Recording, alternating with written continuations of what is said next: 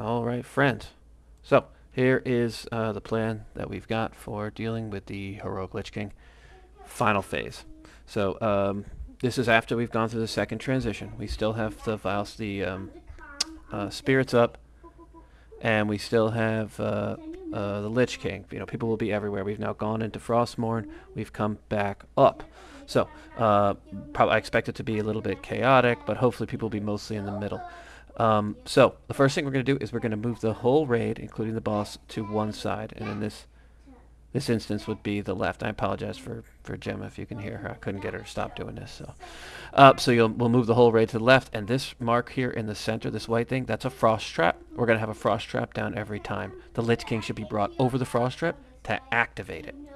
So we're going to have the raid positioned. I've got blue square marked here because I want to treat this like it's Vile Spirits, and I'm aware that we will not have the exterior portion of the platform to use, but that's. I just wanted the map. I thought the map be easier to look at this way for size-wise. I'm aware we won't have that extra portion. So I want people to be kind of in a straight line on the back so that the Vile Spirits are drawn in that direction. Now you'll see here I've got one of our tanks holding the Lich King, and the Lich King should be facing the interior of the platform. I've got another tank pushed off to the side, closer to where the spirits are.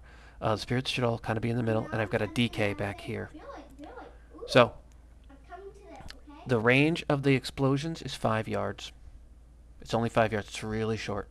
So, and they're going to tell me this is a little bit of overkill, but as long as... So the DK here will be in Frost Presence, and they will be Icy Touching, and the Paladin here will be Taunting. And the idea is to bring these guys down. When they hit the Frost Trap, they'll start coming down because they'll be moving slower. This is representative of an Army of the Dead. We have 4 ways to collect them up, 3 armies and 1 Earth Elemental. We're going to use it for the first 4. We have 8 total immunities. We have 6 Paladins and 2 Magicians, and so that should be more than enough to get a complete immunity over it. If that doesn't work, if the immunity, once your bubble runs out, I need you to run back to the raid, and the tank will be handling them. The DK should not be getting any of them. To handle that, we'll have a complete rotation of the Jaws Sindragoso, which is 1 minute. We have 2 of those. Aura Mastery, which is 2 minutes. We have 4 of those. And Divine Guardian, which is also 2 minutes. And we have 4 of those as well. So that should be enough. There will be a Team 1, which will have 2 Paladins, 1 tank, a Holy, and a Ret, and those together will make up the group that does the cooldown rotation for each of those, for each of their sides. And there'll be a Team 2 that does the same thing.